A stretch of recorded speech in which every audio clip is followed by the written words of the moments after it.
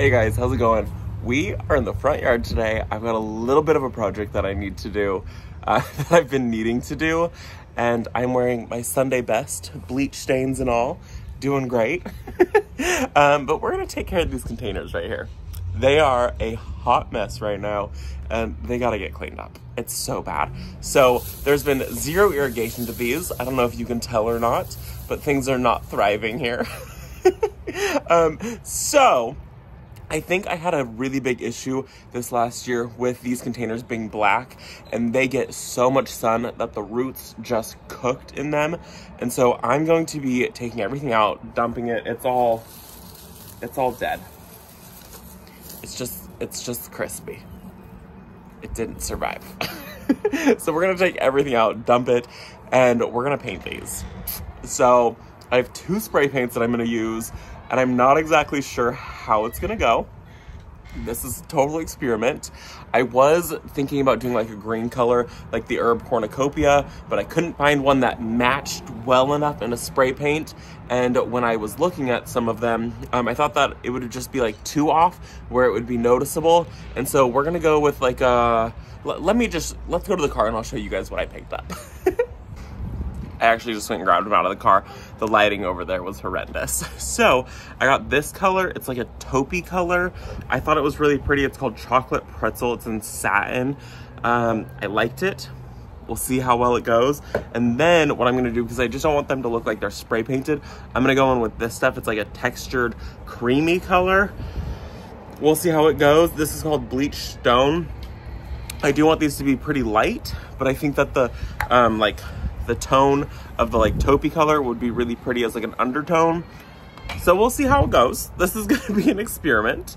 I've never done anything where I'm using like two different types. I was hoping just to find one that had like texture so I could have that like stone finish to it, but they didn't have anything that wasn't uncolored with the texture. So let's get these cleared out and then we're gonna pot them up. Let me show you guys actually what I'm gonna put in them. Now I'm looking at them and they might be too big. Oh shoot. I bought two of these. I'm gonna put these inside that container. I think I'm gonna just make them work. These will not be able to stay very long term in those containers. They smell really good. Holy cow. I didn't realize that. So these are called Golden Mop Thread Branch Cypress. I picked these up over at Magnolia and they get 8 feet tall, 8 feet wide, and they want full sun.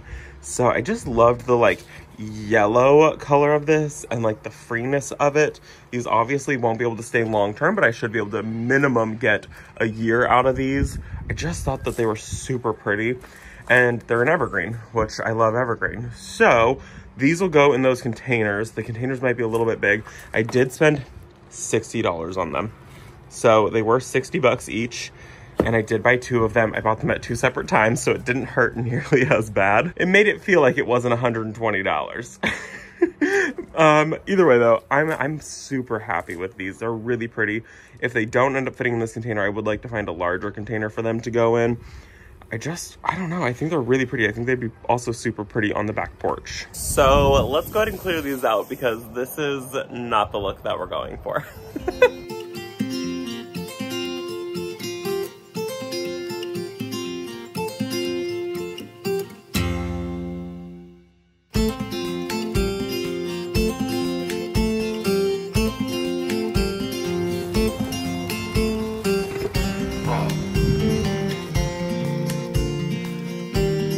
That was stupid hard. I didn't think about it when I bought these containers, but see how they flare out at the bottom? So that means everything that grows in here, all the roots are gonna grow down, and then they flare out, locking them in. I'm thinking that I might wanna move the planters from the front up here. I think they're bigger anyways. Let me go check. Hold on, let's take one of these back and go see which one's bigger. So these are the two containers I have.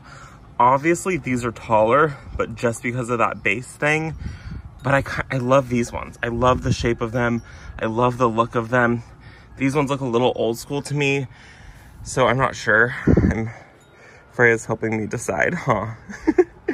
I'm thinking that I'm gonna go with these ones and just spray paint them because they're blue and I don't love the blue color. And these are black with like orange, and the black cooks the roots and I hate that orange color. So let's go ahead. let's go ahead and do these ones. I think these will be the best bet. It's gonna be easier to get those evergreens out in a year anyways. You can see this is very like straight, where this one kind of comes in and then it bulbs out like that.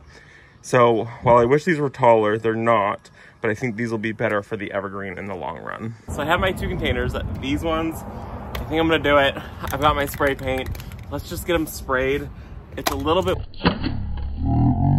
windy. It's a little bit windy today. That's why I'm wearing like crummy clothes. So if I get these covered in paint, it doesn't matter. Like, okay, massive bleach stain. So I think what's gonna be the saving grace on these is they do have a little bit of texture to them. See that? So they have some texture to them. So I think that that's gonna be their saving grace. I kind of wiped them off. I'm not gonna worry about the bottom here, but I did kind of wipe off the rest of it. So let's just get into it and see what happens.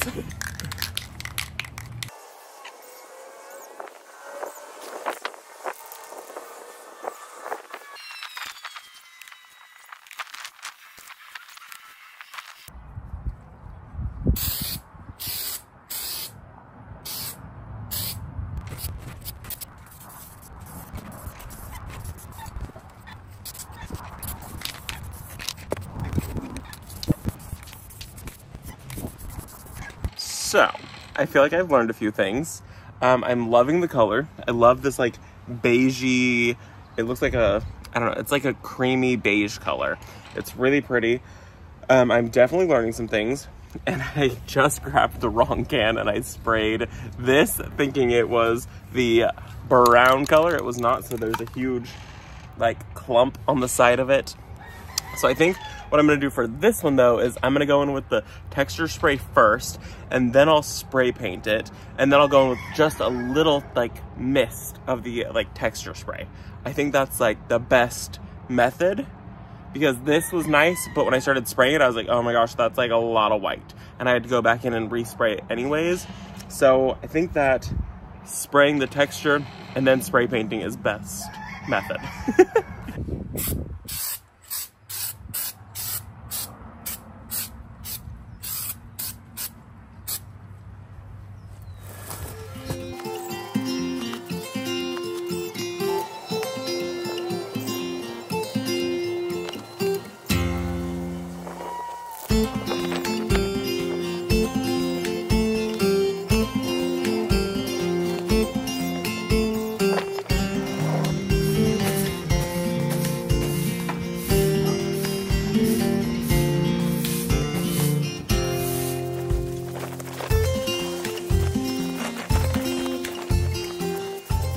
So I also have this fern here, and it's in this very blue container. And I think I'm gonna spray paint this also really quick, just so it matches, because I'm really loving the color of these, and that way they all kind of tie together.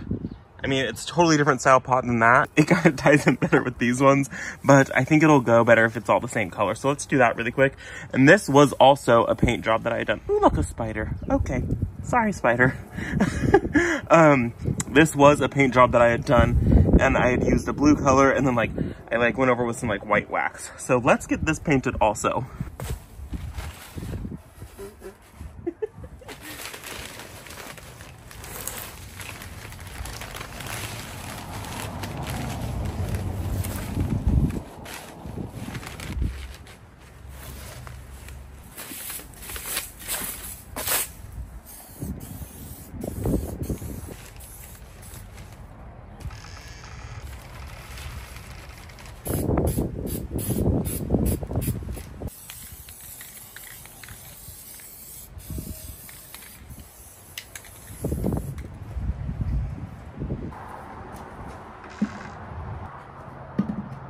Those look so good there, and I can't wait. The fern is gonna get tucked in right back there. I love it. I know it's not gonna be everyone's cup of tea, and that's okay. I really like the color. It's looking a little more brown on camera, and it still has some shine to it. The shine is gonna go away because this is a satin, so it really won't be shiny at all. You get up close and you can actually see some of the texture to it, but I'm really happy overall. So the next step now if I can get this tote open, is we're gonna run our irrigation. I'm gonna go in with the black poly. This is just black with no emitters on it right here. And then what I'm gonna do is I'm gonna go in with a loop of this stuff, which is the brown poly, and this has 1/2 gallon per hour emitters built into it every 6 inches. And so these will just emit the water and give it plenty of water. I think I'm gonna try to do as many as I can because this irrigation is hooked up to our sprinkler system, and sprinklers go off for a small amount of time. And so the irrigation will come from there and it runs over to this pot, it runs behind this board, and it comes out and it taps into this. So I'm gonna try to do as many emitters as I can because these pots do get warm.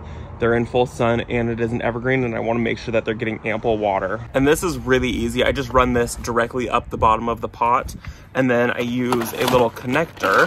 Let me grab it. Then I'm just gonna use one of these little like T connectors right here. So the black poly right here goes into this pointy piece right here, and then I make a circle after I get my plant in with the brown, and I connect it on both sides. Then I have a continuous loop of this stuff. So that's kind of what I'm gonna do. Let's just get this potted up now because this is gonna be super easy.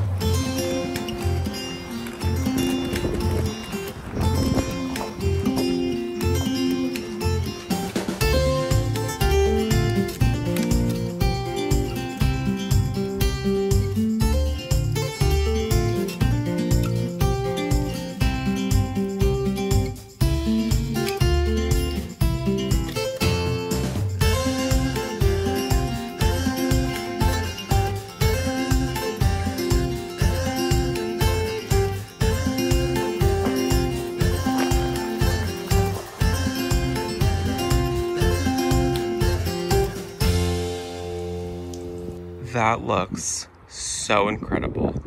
Oh my gosh, I'm obsessed. I think that I'm possibly wanting to replace the ferns back there with something more chartreuse green like these evergreens are. They're so stunning. Some of them are a little bit long, like you can see, like there's like a long tassel right there, which I mean, that's totally fine. The one on the left is obviously a little bit bigger than the one on the right, but I'm sure it's gonna fill in extremely quick, especially being up front, full sun. They're on irrigation. The irrigation is not turned on yet, so I am gonna be hand watering them. You can see I just watered them. Water everywhere. And then got the fern painted, and I got the fern all put back. I'm loving it. I wasn't sure how I was gonna feel about the color with, you know, the house being black and white, and like the front door is like a muted green compared to the green that's over there. Like that's the herb cornucopia right there. And so the front door is like a muted version of that. And I wasn't sure how I was gonna feel because it feels very like soft and pastel, but I'm loving it. I'm loving that the plants are the ones just speaking. So I'm really, really happy with it. I did get these planters though from, what is it called? Home Goods. I got them last year at Home Goods. I couldn't find anything that I loved, and then I went to Home Goods, found these. I recommend checking that place out, or checking out TJ Maxx, or even At Home. We just got an At Home for the first time, and I'm loving it. Great place to find containers for really cheap, and so I'm loving it. I love the new color. I love the plants in them. I think it's absolutely perfect. So I have a couple of plants that I also want to put in the side yard that are this color. It's the Wasabi Coleus. You guys saw me just put the heucheras in, and I think that I want to put in some Coleus that are the Wasabi in the side yard also. I think that that would be really pretty today, and obviously this week I'm feeling this color. It's such a gorgeous color when everything is like just starting to break dormancy. So let's go to the side yard and go get some of those planted. I think I'm just gonna pop 2 in the ground. I think I have 2 that are already acclimated to being outside, so they're already hardened off from being inside. So let's go to the side yard and get those in the ground really quickly. So these are my wasabi coleus.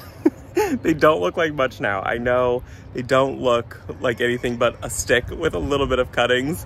So I've got these two that I'm gonna throw outside here in the side yard, not right here. I just think that they're really pretty. They have been growing in my Bootstrap Farmer seed trays. You can see, if it'll focus, you can see right here, Bootstrap, made in the USA. And you guys, I honestly give a lot of credit to how well my seedlings have done to Bootstrap Farmer, because I've grown in some of those like really crummy containers that you get from like, you know, big box stores, the orange store, the blue store. And I just forget about them. I don't enjoy it. And once I switched over to these that are like really hardy and I invested some money into it, I was like, okay, now I want to care about it and now I enjoy it. And they've done a lot of like engineering. Let me show you the bottom of these. They do a lot of like research into plant growth and plant health. Bottoms of these big pots right here have all of these like ability to like wick up extra moisture and get lots of oxygen to the roots, which the roots need in order to not continue to just like spiral in circles. This makes it so that your roots just grow really, really healthy. So I really commend Bootstrap on the on the engineering that they've done into their plants. And then also these sit in some of their 10-10 trays with like a removable insert, and I didn't buy them when I first made my first couple of purchases from them, and that was a big regret. So now that I have the larger pots with the like insert to be able to remove them, it's actually made watering and taking care of seedlings so much easier. So that's my little spiel. Also, they are having a huge restock coming up very, very soon. I've been in contact with them because I know so many of you guys want to get your hands on these, but they keep selling out so incredibly fast and everyone's loving it. I'm getting your guys' emails of your guys' photos and your guys' messages on Instagram with photos of your guys' new kits, and that's really cool to see. But I know there are a ton of you guys that want to get your hands on it and you can't because they're selling out so fast. So this is your little reminder to sign up for their notification that they have that lets you know when things are back in stock, because they're hoping to do a huge restock on all of their kits, except for one kit, which is the 10-10 tray instead of the 10-20 trays. So they're working on getting it all restocked to you guys. So put those notifications on. This is the side yard I was talking about, and those are the heucheras that I planted, literally the exact same color. But I just thought that they looked really pretty up against the black fence. So I'm gonna tuck these coleus in. I'm using this one coleus to point because my hand is full. I'm gonna tuck one of them in there and one of them over on this side. That way it's kind of like flanked by these coleus. I just think that that would be really pretty. And I wasn't gonna use any fertilizer because I thought it was like all the way back in the shed, but it was up front. So we're gonna toss in a little fertilizer and get these planted in like 2 seconds. And really quick, because I keep getting questions about the juiced orange jessamine, it's not blooming, but it is growing. So this is it. It's still really, really happy. I really like the black stems on it. Oh, there's a privet seed. But I like the like super dark stems on this and how green it is. So here it is, not blooming yet. But I'm hearing that you guys are already getting blooms. So maybe soon, but I don't see any buds. So I don't know.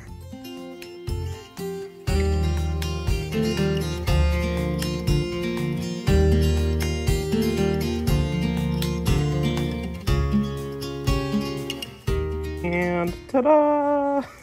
It doesn't look like much of anything. I mean, that one you can't even see, but it will take off. And they grow so fast and so big. I mean, this is gonna reach the top of this basin, no problem, which will be really pretty with the hosta underplanted. And then this is gonna just fill out. It's gonna be a really, really vibrant green. You can see that right up against that black fence. Stunning. Ignore the extension cord, okay? Don't pay attention to that. So that is going to be it for this video, you guys. I mean, I feel really accomplished. That was so great. Those pots look amazing. They look beautiful planted up. This area looks absolutely amazing now. And I can't wait for that to grow up. That's going to be so gorgeous. And I still need to get some stuff planted in this area. So I hope you guys enjoyed the video, and I will see you all in the next one. Bye, guys.